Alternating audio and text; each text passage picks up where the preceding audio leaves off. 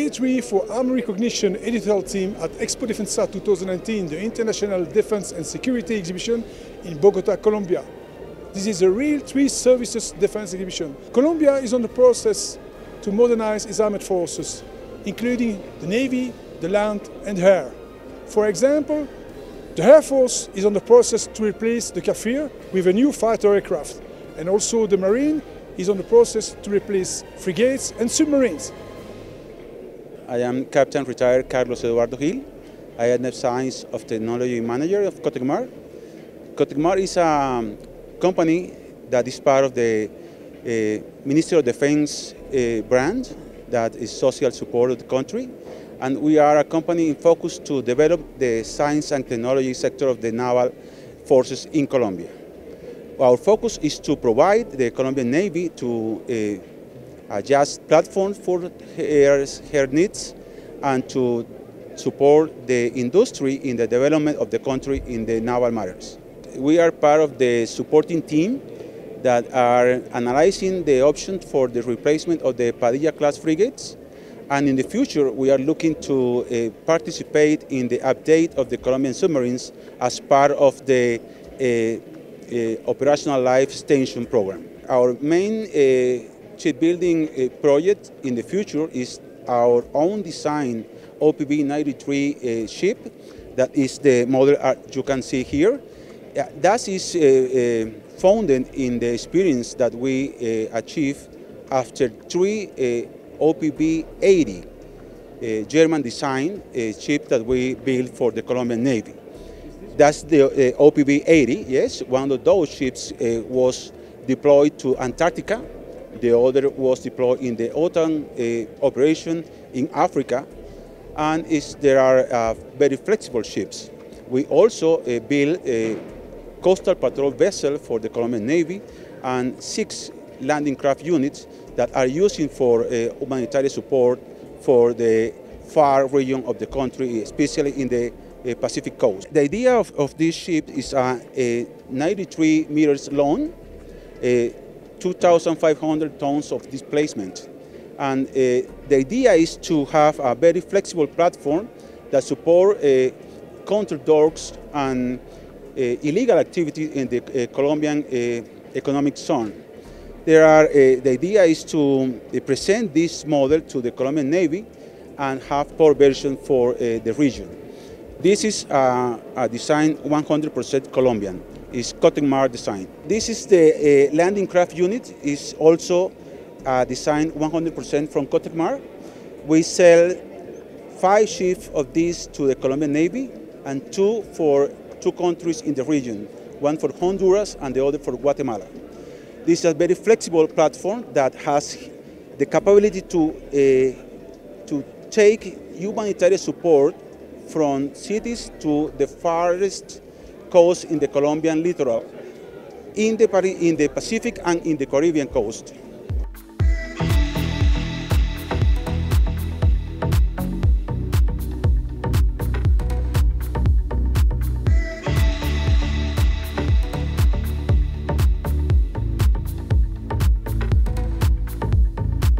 My name is Michiel van Ginkel. I'm a retired naval officer working for Damen and doing the naval sales support in the Americas, so heading from Canada up to Cabo Horno, Chile. From my personal perspective, I'm helping the company in doing the sales businesses in Latin America for everything which is related to Coast Guard of navies. And so this is my region where I operate. And as you can see over here, we have a lot of ships in the region. They are mainly, by the way, all local built. Some are used ships from the Royal Netherlands Navy, which we constructed in the past. There are 2 frigates sailing in Chile from the M-class. There are 2 frigates from the L-class sailing. The ex-Amsterdam is sailing now in Peru. It's called the Tacna, a fast combat replenishment ship. And we do a lot of local construction. We have a lot of partnerships with local shipyards, where we build our ship local. We have the whole variety. We call ourselves sometimes, wherever is water, you will find Damen. So it goes from workboats, but this is naval, this is a naval exhibition. So you see here more things related to Coast Guard and to navies. Maritime security. We have the whole spectrum of inshore patrol vessels, river patrol vessels, Coast Guard vessels, up till the high-end naval combatants. Yeah, we are very happy. Last Monday, at the opening day of the exhibition, we signed a contract with COTECMAR for the construction of an hydrographic vessel, which will be constructed at COTECMAR itself. So Bogota Colombia, as they say here locally. And we are also offering, since now already 4 or 5 years, for the PES program, Patrullero, Estratégica de Supervisie. And that's a program for 4 frigates. We proposed actually what we did already proposed, and which is sailing and operational already in Indonesia. And the same what we proposed in Mexico, which is actually in its 3rd sea trial weeks right now, as we speak, the Sigma 105-14. But these was based on the RFIs of 2 years ago, and things can change, so we have to wait for the announcement of the new RFI of Colombia, what it will be. But we will respond probably with almost sure with a Sigma design.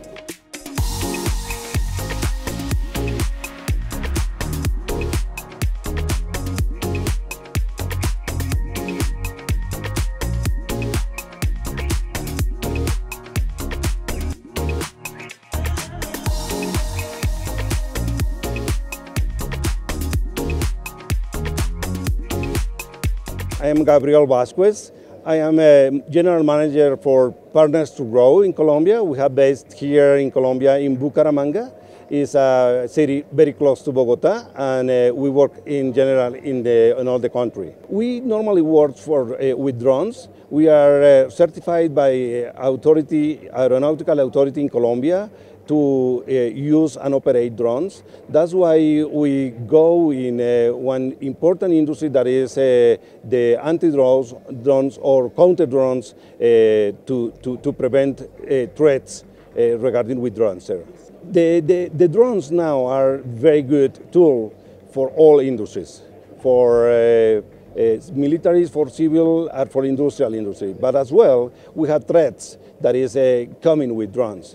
Then in those threats needs to be controlled by systems like fixed, transportable, or portable systems. In this case, we are having different systems. This is a fixed system to protect stadiums or civilians' critical assets or critical industrial places. And as well, when the people is moving, they need to protect with a portable system. How it works? Normally, anti-drone system works having detection, identification, neutralization, or elimination as well. Then with this box here, we call detection system. This detection system can detect any drone away in a commercial or industrial drone. With this system, we can operate automatically or manually. How it works? This detects the signal in the space and transmit to the box, and it transmits to the person by vibrations, light, or by sound. Then that's bring the opportunity, in case of the people is in a nosy place, to detect any time.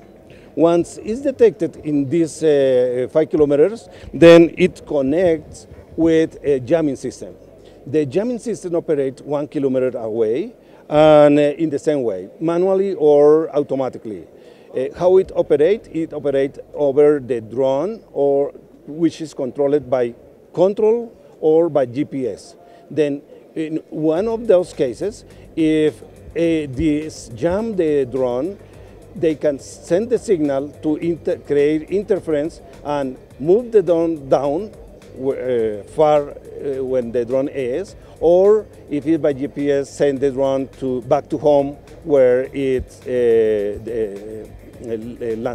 to land when they take off. The original place. Thank you.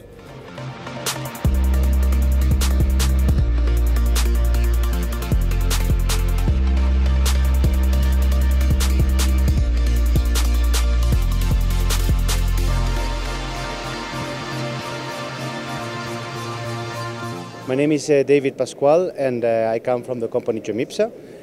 We are based in Spain, and we've been manufacturing ration packs and military food for the last 35 years. Basically, what we do is a tailor-made product, and we're talking about food. It's a difference from the rest of the product maybe that you can find in this show. Currently, 80% of our production is halal. Something like 3 years ago, we started working with countries like Chile and Peru. We have distribution there. And we attended another military show, which is called Kfir in Chile. And that's where we found some distributors, including the Colombian one, which we're working with them right now. And that's why we came to ExpoDefensa, and well, that's why we're here. In fact, what we try to make here is categorize the sort of products, the kind of products that we are manufacturing for our clients, okay? So our products can range from one single meal, okay, which is what it says, one single meal. Then we would move to a 12-hour ration pack, which contains breakfast and lunch, or an afternoon light meal and dinner. And this is our best seller, which is a 24-hour ration pack. This is the most common ration pack. This is the most common format in all armies. Okay, so this is one way of heating up your food, and this is I would say the new the trend. All the military food is going this way. Okay, this is a chemical heater. Okay, so you open this bag, add some water, put this inside, and after 10 minutes, your food is hot. How? By mixing water with these chemical salts based on magnesium or aluminium. So after 10 minutes, there is a heat reaction and heats up the product inside. What we've seen in this market is that anybody can manufacture. You can go to a supermarket, as we said, and you can adapt whatever is inside. But few companies do what we do. Total personalization, total adapt to the taste of the country, and product development. I mean, if an army comes to us and they say, we don't want lemon and lime energy gel, we need blackcurrant, we would do that. So we're pretty flexible company in terms of development of products, and we develop products and we manufacture tailor-made products and personalized products.